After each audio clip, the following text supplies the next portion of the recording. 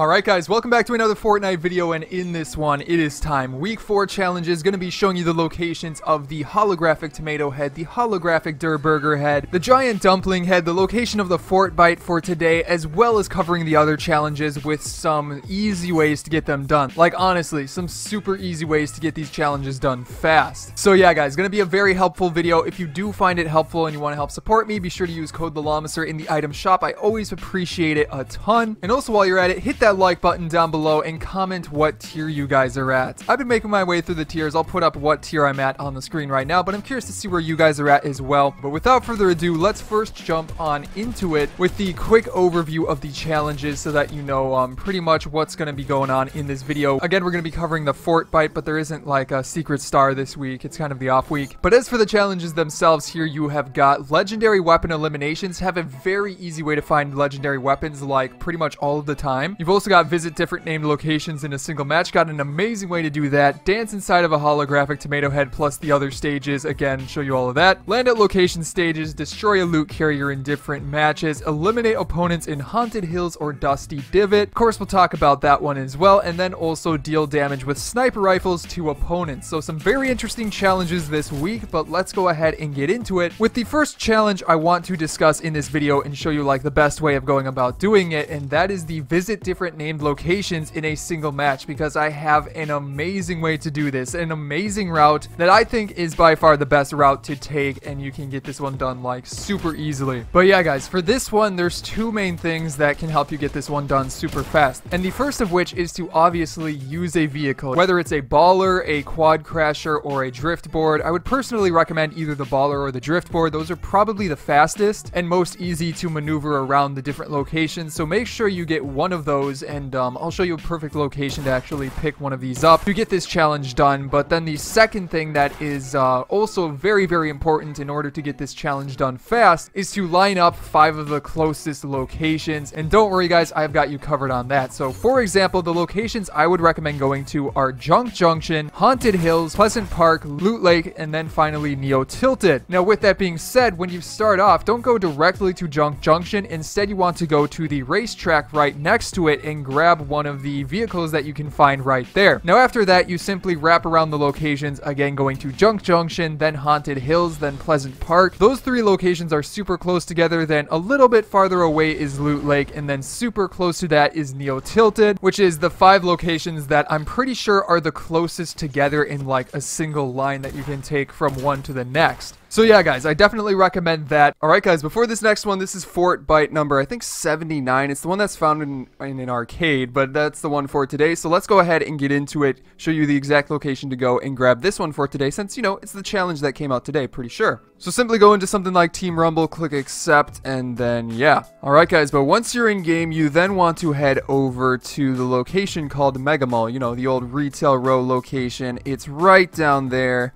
As you can see, it's right down there on the right side of the battle bus. A little bit of a freeze there in the game, but that's alright. So let's jump out of the battle bus, and then you want to head down about right around here. You know what? You can actually probably get this with another challenge. But yeah, head down towards Mega Mall and just go like right in the center of it. Let's land right here at the front of it or the side of it just so I can show you. But yeah, there's Mega Mall, so run inside, and the arcade is over. I gotta remember, I think it's, yeah, it's like right up here. Here's the arcade. So you go back here. There's already a guy over here. But yeah, there you go. Fortbyte number 79. He's doing an emote.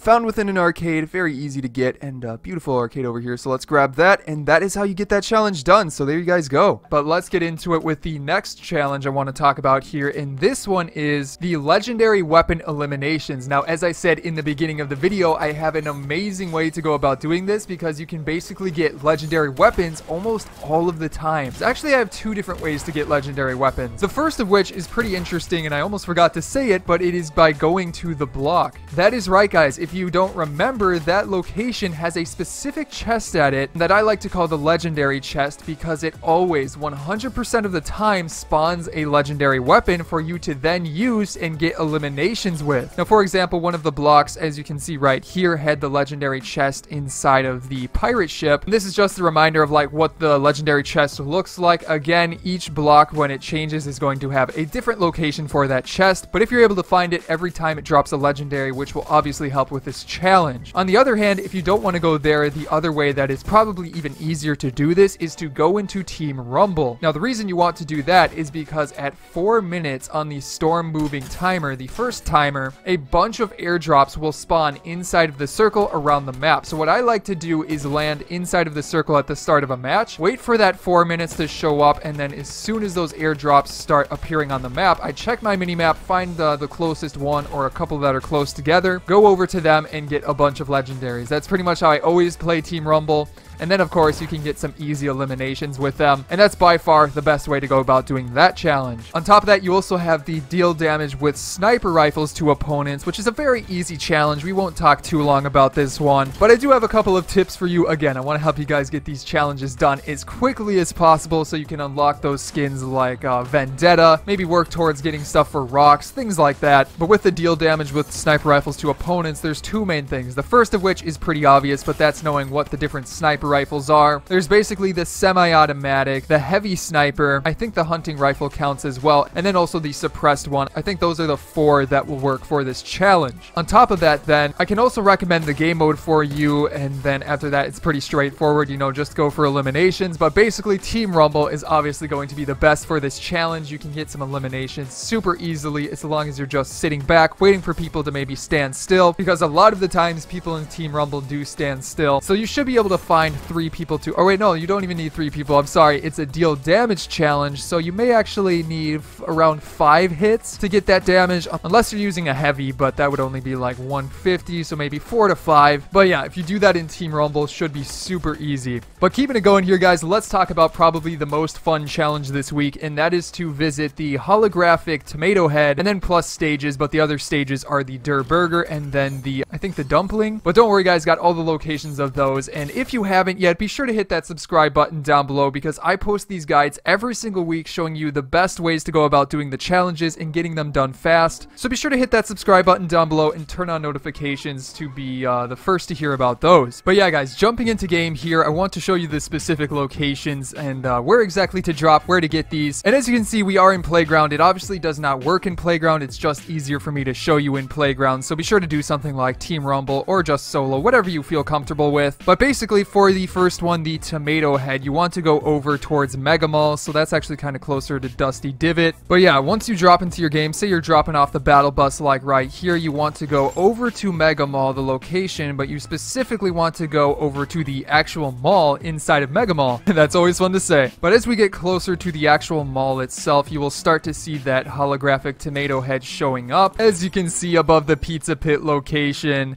So as you go towards it, you know you're just going to have to get right next to it, and that will count as visiting the tomato head, or giant holographic tomato head, whatever you want to call it. So yeah. Then after that, guys, for stage 2, you have to visit a giant holographic durrr burger head, and that location is more near, well, it's actually inside of Neo Tilted, so I'd probably go to Dusty Divot again. So once more, say you're dropping off the battle bus like this, you want to go over towards Neo Tilted, and you can probably actually see it right now. The durrr burger, the giant holographic one, is right above this big building, this big durrr burger building, as you can see. So once you're in your game, again, doesn't really matter which game mode, you simply want to land right under it, right around here, and that should count as visiting the giant holographic durrr burger. Very easy. I love these types of challenges. They're always a lot of fun. But we have one more stage to go over, and that is the giant dumpling. So once more, let's go back to here, and then the location you want to go for the dumpling is actually Lucky Landing towards the south part of the map, so probably go towards Paradise Palms. And then for this final stage, as you can see, again, say you're jumping off the battle bus like this, you want to go over towards Lucky Landing, specifically that building right there. Now as we're dropping in, you can see the giant spinning dumpling heads start to come into view, so simply get closer to it, land right on top of here, and that should be the final stage of this challenge done just like that. And as a reminder, guys, you do have to do these in separate matches. Since it is a stage challenge, it's a little bit annoying that way, but these locations are pretty far from each other anyways, so there you go. Keeping it going here though, guys, you also have the destroy a loot carrier in different matches. So in case you're not sure what a loot carrier is, it is basically that new thing that was added in one of the recent updates, and it's the specific, like, you know, flying drone that drops a ton of loot. So I think you have to destroy those in in 3 different matches, one of those in 3 different matches. And I bet a bunch of you know how these work, but